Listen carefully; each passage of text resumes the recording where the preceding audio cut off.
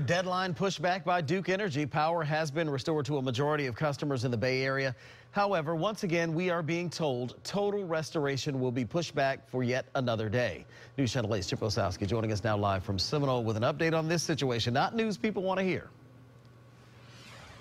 Absolutely, Rod. Power crews are making progress in these neighborhoods. At last check, Duke Energy was reporting about 14,000 customers without power. In fact, we met a gentleman a little bit earlier today, a disabled vet who had his power restored only to have it go off a few minutes later. I felt like I was in a Chevy Chase movie.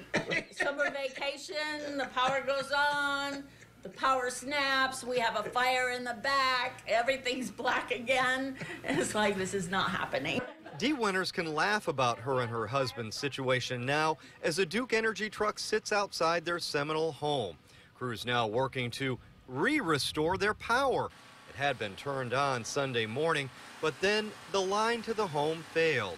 Peter, a disabled vet in a wheelchair, has gone a week without power. A nightmare, the hardest thing I think I've been through in a long time.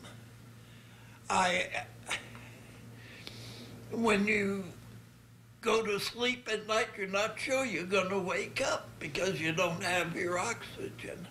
And while being without power has been a nightmare, Peter Winters is understanding. He knows crews are working as hard as they can to get the lights back on. Oh, yeah. It makes me so happy. I told them all, thank you very much. I appreciate them being here.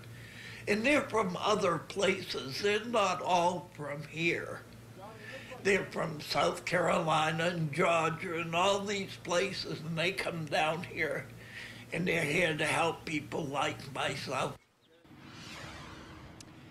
In the last update from Duke Energy, customers in the following counties should have power restored by midnight tonight. That's Citrus, Hernando, Polk, Hillsborough, and Pinellas counties, also Pasco County.